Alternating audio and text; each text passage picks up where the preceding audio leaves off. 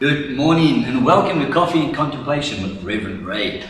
It's such a great opportunity for me to be doing this devotion in the church grounds after such a long time. So it's a real great opportunity and moment to just give God thanks.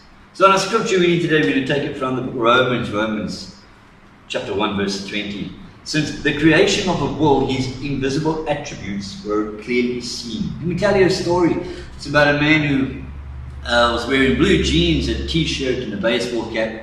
He went to the metro station in Washington DC and he pulled out a violin and began to play some classical music. For 43 minutes he played some of the most finest, elegant pieces of music you've ever heard. And in that 43 minutes, 1,097 people totally ignored him. They walked past, not giving him even a whisper or a glance. He actually felt strange about this because that man, little did they know, was actually Joshua Bell, one of the finest musicians in all the world. And he was playing some of the most elegant pieces of music on a $3.5 million violin.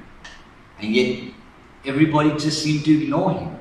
He actually said himself that it was strange. It was a strange feeling to have people actually ignore you.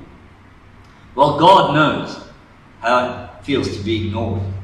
God has set before us in nature, creation and the heavens, evidence of himself, evidence of his beauty, of his majesty and power.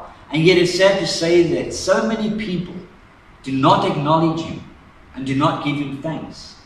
And the Bible says in Romans 1, in that same chapter, that we were without excuse. Let me read that to you, Chris. It says that in Romans 1, 20:21, they are without excuse, because although they knew God, they did not glorify him as God, nor were they thankful. All we got to do is look at a sunrise or a sunset to see the beauty of God. All we got to do on a dark night is look up to the heavens and see the majesty of the stars and the planets displayed for us. Every day and every night, God has given us evidence of his power and his majesty and his beauty. All we got to do is not only acknowledge him, but thank God for who he is and what he has given us. Remember that all of creation is an outstretched finger pointing to the glory of God. Amen.